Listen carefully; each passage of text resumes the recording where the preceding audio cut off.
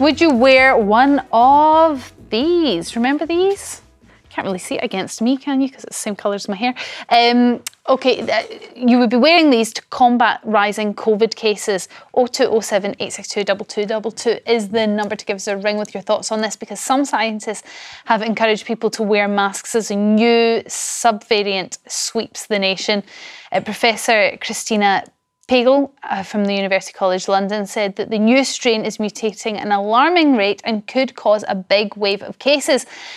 Professor Tricia Greenhall of Oxford University tweeted this: "My various science WhatsApp groups are buzzing." Imagine being part of something like that. "I understand little detail, but it looks like it's once again time to mask up." So would you be masking up, Nina? You were quite fond of it during COVID. Look, nobody was fond of masking. I mean, But I would happily do it, because if it helps to save everybody or to make the situation. But haven't we worked out that it doesn't help to save everybody? It just prolongs the process. No, there are so many disagreeing topics. But if you look at the logic of it, it's an airborne disease. Mm-hmm. If you can prevent it from getting into your eyes, nose, mouth, and ears, apparently, then you are in some way helping it to stop. But it wasn't proven that it helped more if you had COVID to stop passing it on, rather than to stop yourself getting it? That's fine for the younger people who took it and survived. What we're talking about are people who are clinically vulnerable, are over a certain age, and who therefore are more susceptible to it, and less likely to survive. And if you look at countries like, look at Japan, for instance. Now, Japan, they're a very kind of obedient society, but they're also very into mask wearing. We'd always seen Japanese tourists wearing masks if they have a cold, walking around London. So they took to mask wearing. Now, this may or may not have anything to do, but it must be in some part to do with the fact that out of 38 countries, they have almost the least COVID deaths. In that, they have a population of 120,000 or so, which is double ours, and the total of COVID deaths is like 70,000, 75,000. And Tokyo itself, which is one of the most crowded cities in the world, where you would imagine there are 38 million people in Tokyo. And maybe we should, Esther, just get into the habit of when we have a cold, any sort of respiratory infection, illness, that we just wear a mask just in case. I mean, we don't really have that culture in the UK, certainly in Europe more broadly, because we didn't have to deal with SARS and all the other sort of outbreaks that many Asian countries had to deal with, particularly in the noughties and early 2000s. It's one thing to recommend that people wear masks. It's another thing to legislate and to, pile a bunch of social pressure onto people that do or don't want to wear it. The reality is it's about individual assessment, individual risk assessment. We're all adults. We can all choose whether to wear them or not. I'm still not...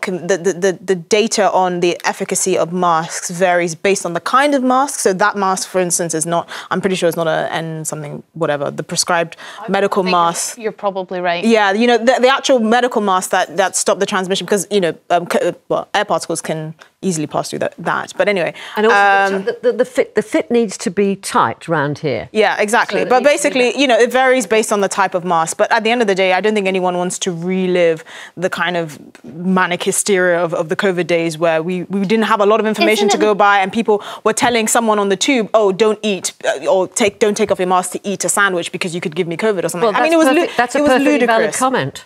I would think What do you mean? It's a perfectly valid comment. Within a crowded space, don't eat.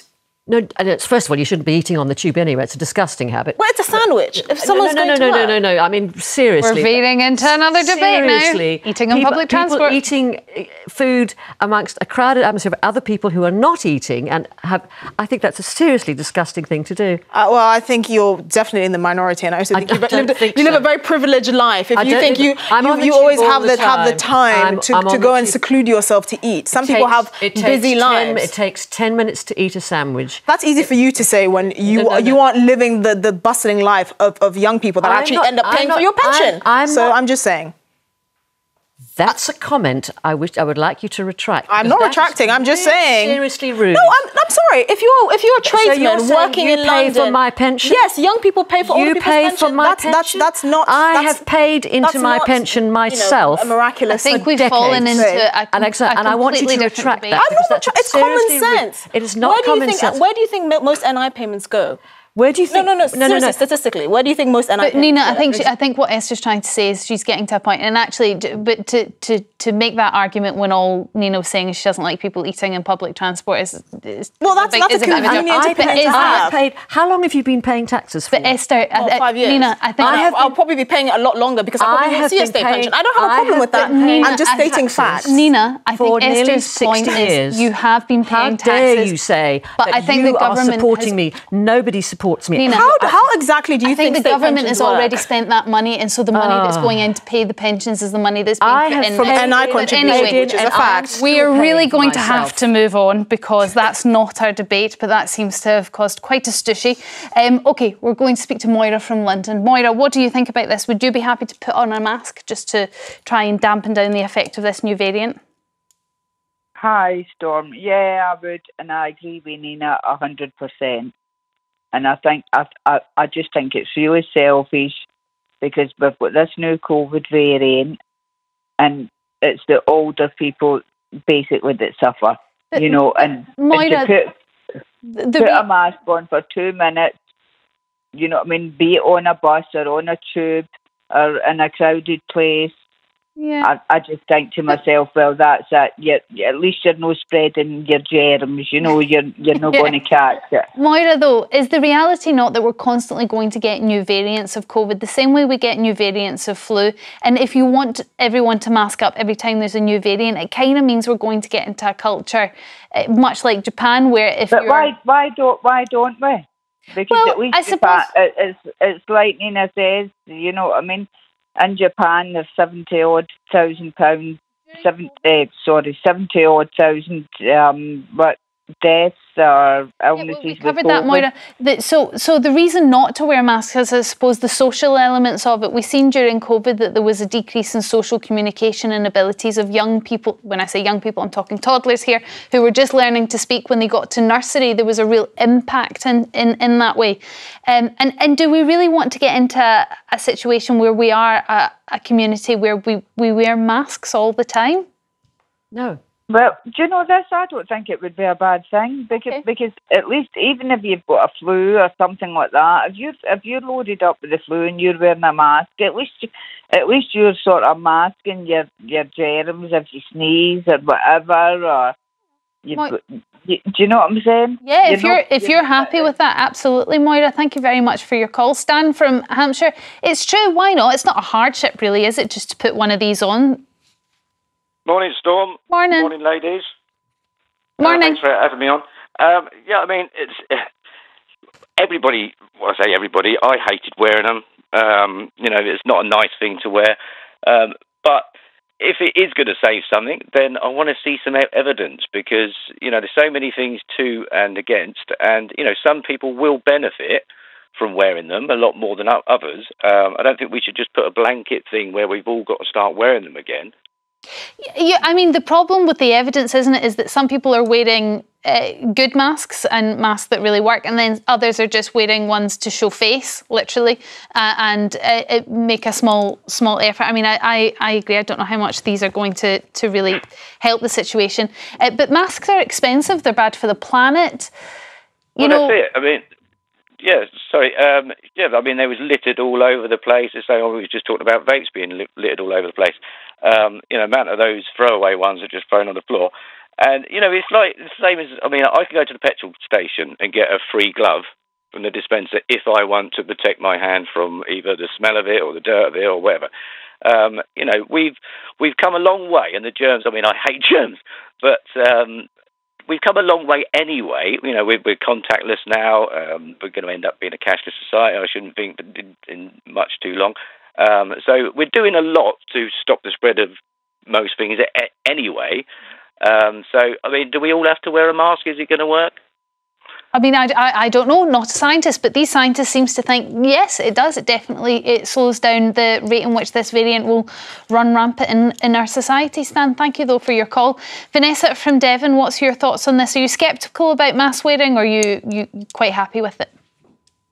I'm happy to wear it. I lost my mum very sadly to COVID last year, and I was with her in hospital, and she had a mask, and I had to wear a mask.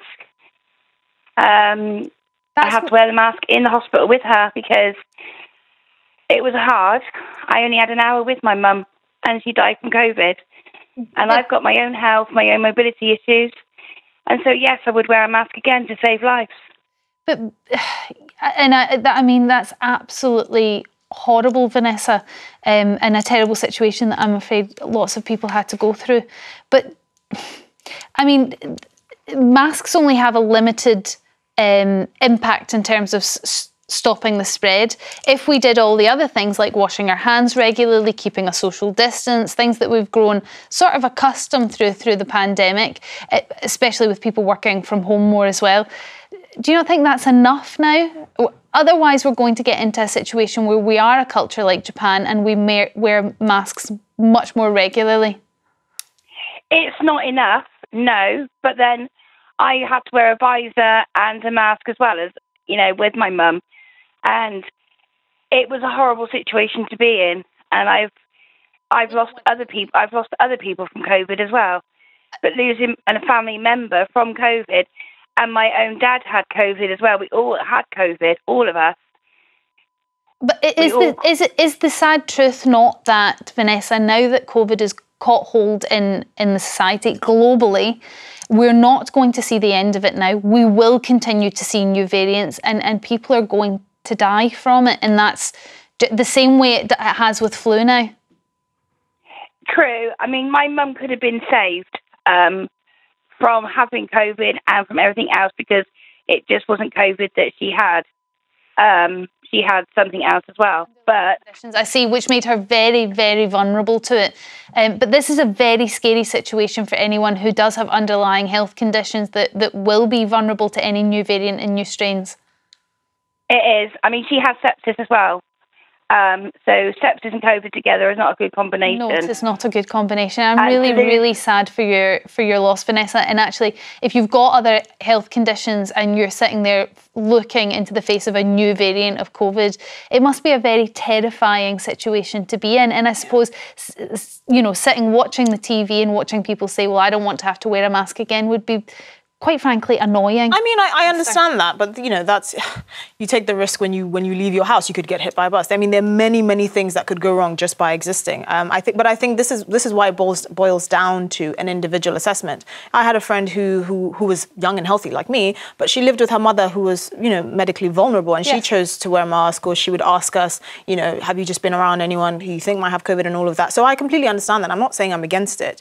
And if I had an elderly parent, maybe I would make the choice, based on my circumstances. But at the end of the day, it boils down to individual choice. I think the problem is when it comes to individual choice is that some people will make the choice to do it and some people won't. And then you've got warring fractions, which becomes... I mean, I've seen arguments starting in the supermarket. No, there isn't. If you know you live in a society where you are likely or you're vulnerable to get COVID, don't leave your house. Because you can't force... You can't force your... I'm sorry, you can't force your fears on other people. We do have a collective responsibility, and some people are just... Less collective than others. Absolutely, yes. And I mean, God forbid we have to get to that stage. This new variant may not bring this problem, but, we really shouldn't be selfish about it. Nobody liked wearing a mask. Vanessa, thank you very much for your call. I think you really brought it to our attention why it might be important to go back to wearing some masks, especially if you do feel like you have a cold or could have COVID.